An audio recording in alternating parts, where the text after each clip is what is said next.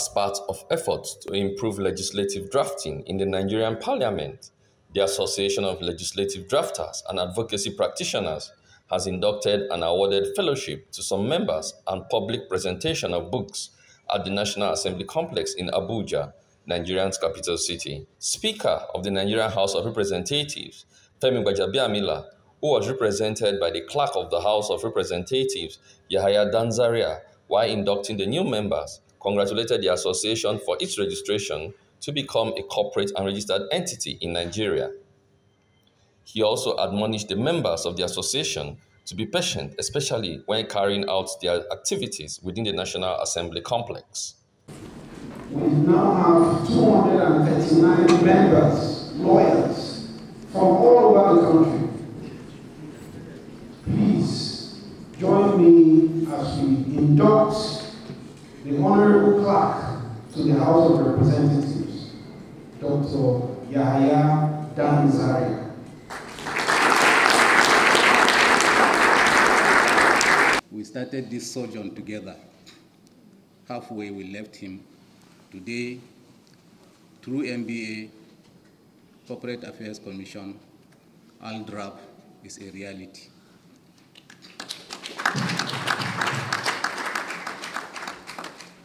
The more reason why I took out time to provide an office for him or for the association for Aldrap in the National Assembly here. So, secondly,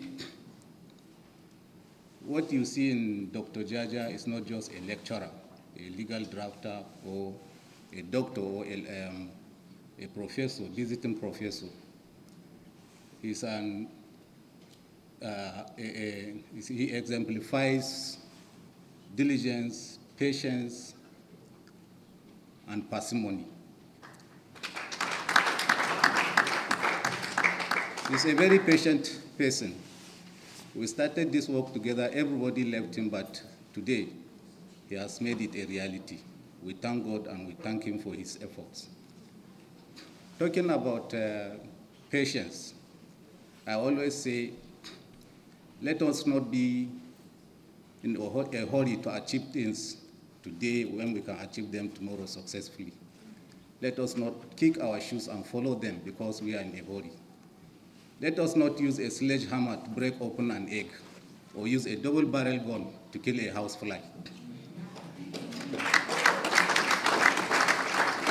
Secretary of the association, Tony Jaja, and book reviewer David Ifo said the association is an avenue for further training, even as a legal practitioner who is involved in legislative drafting.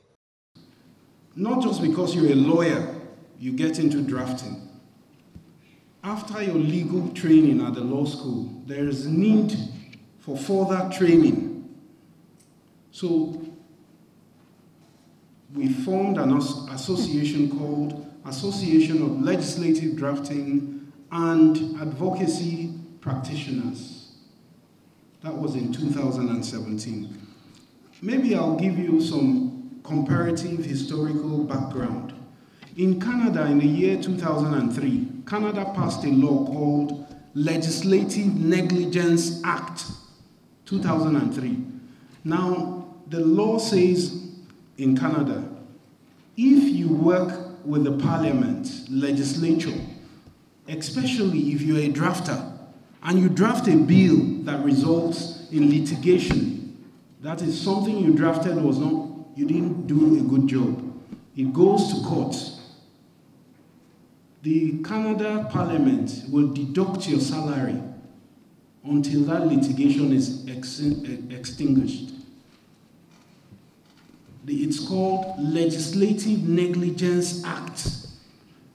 What it means is if you are a drafter, if you're a lawyer with the Canadian Parliament, and you draft any law that results in litigation, in problem, it is your salary that they will use to pay for that litigation. This is a law in 2003 in Canada. I don't want to take you around the world.